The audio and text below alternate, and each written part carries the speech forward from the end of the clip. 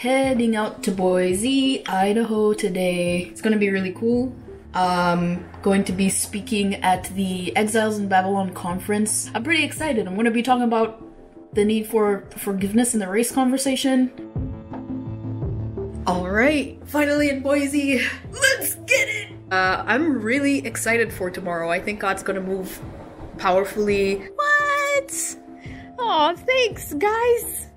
I love coffee. I'm literally wearing my Team Coffee shirt, so this is perfect. Holy Land Illustrated Bible. Thank you so much! Church unity is not optional. I want to untie this the right way. I'll just like rip it open. Yes, yes, yes, yes, yes. Embodied, yes. Oh, yes! Okay, so we're gonna be doing conversations in the raw. Wow. Yeah, so if anyone's interested, there are gonna be conversations in the raw coming up. We're going to discuss a bunch of topics with different people going through them. Doctor, and then it's like Kimi, Katiti. But I'm so honored. If you guys are interested, sign up. I will be Thursdays, 4:30 p.m., May 12th, June 16th, and July 14th. theologyintheraw.com/conversations. Woo! Alright, dude. I'm so excited to see this. This is awesome. My artwork!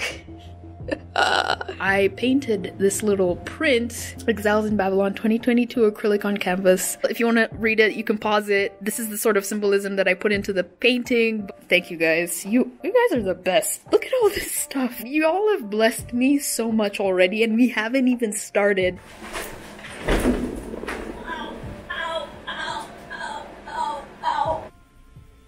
It's a little close to 8 a.m. Today is April 1st. I can't wait to share what God has laid on my heart about forgiveness, especially with regards to Christianity and Christians responding to race. I'm excited. I was a little nervous yesterday. My heart's been pounding.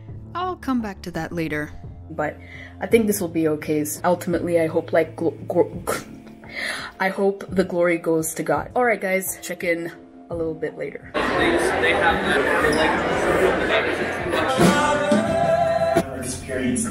Man, there is so much that happened today. I feel so bad that I did not record as much as I should have. I am so tired. Met so many amazing hungry for God people, inspiring me to be more intentional about my faith and my learning, to never stop learning, to never feel like I've arrived. That was awesome. And after my flight back to LA, that heart pounding that I mentioned earlier, well, it turned into a 3 a.m. hospital visit, and I was advised to take it easy in the coming weeks.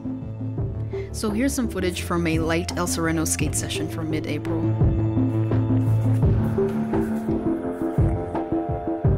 April recaps. Shortly after my return from Idaho, I thought a lot about how the people in this very white region of America were so clued in on Africa. I wrestled with the concept of white saviorism versus a genuine desire to help those in developing countries. There's obviously a weird tension around American mission trips and its aesthetic, so I asked folks what they thought via Instagram, and here were some responses. You can pause to read. This is my personal stance, which is an odd take, but it is what it is. I've also been studying in preparation for the Christianity and Race cohort, which I'm leading in May through to July. Registration link in the description. I thought a lot about how the Jonestown tragedy is an eerie mirror for some of the toxicity we see in social justice today. It's a sad but appropriate case study into how the mixture of race and Christianity can go very wrong. So that's definitely going to be a point of discussion for the Christianity and Race cohort, and I cannot wait to get into it.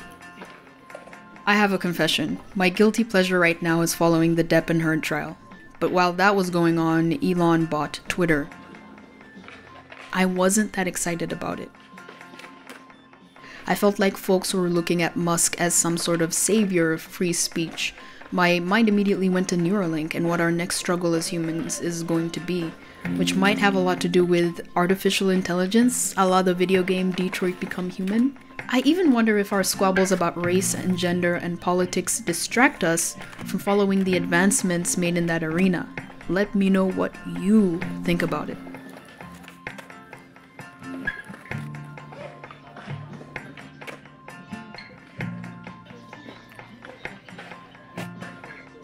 Prior to this El Sereno session, I tried out bulletproof greens for the first time. I'll share how that's going soon because I'm not interested in taking my health for granted anymore. I ended the month in San Diego in support of my talented roommate's show and finished reading Derwin L. Gray's How to Heal Our Racial Divide, which I highly recommend. And I also got to see this gnarly shit. And now for the part that I've been stalling to get to. It has been 1 year since I had a radical deliverance from demonic oppression. You heard that right. I shared an hour-long video on my Instagram live, so if you want to get the details on that, I'll link it below. But this April was the final month of my first year post-deliverance. It reminds me of the promise of Isaiah 54, which reads, "You will forget the shame of your youth, and you will remember no more the reproach of your widowhood." May 3rd, 2021 was the day Jesus did something amazing for me. But the difference is really in what happened this past year. YouTube was a surprising explosion, with tree branches of other opportunities opening up. I just spoke at a conference. I'm a fellow for an awesome foundation. I feel like I can love and receive love authentically. Sexual depravity is another thing I was radically delivered from.